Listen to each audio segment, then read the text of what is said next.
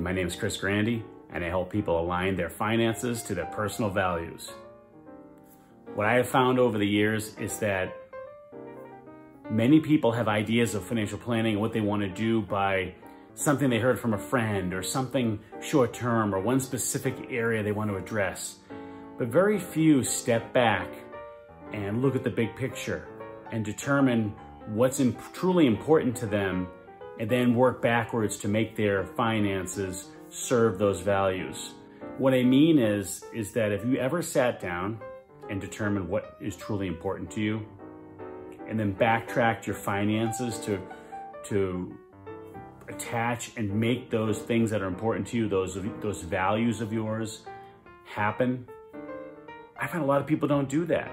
And what I've been doing for many years is doing a financial roadmap with people, which is a process of finding out what's important to you, determining your goals, and then bringing that backwards and aligning those finances to your personal values and your goals so that you feel more congruent. And congruent is a very key word. What is congruent?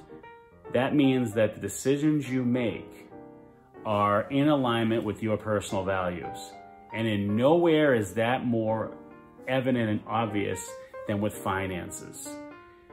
It's no doubt that where you spend your money says a lot about what's important to you. Wouldn't you agree? And in that case, why are we not then, in order to avoid rash decisions, in order to live a more congruent and fulfilled life, why aren't we determining what our values are, being very clear with that, and then setting up the goals and having the finances fuel those particular values? That's what I want to do for you. And in this channel, I have a lot of great ideas to help you do that, both on the micro level and the macro level. Meaning I have specific financial ideas that can be helpful, and I also have ideas here and on my website and articles on how to think and how to approach that.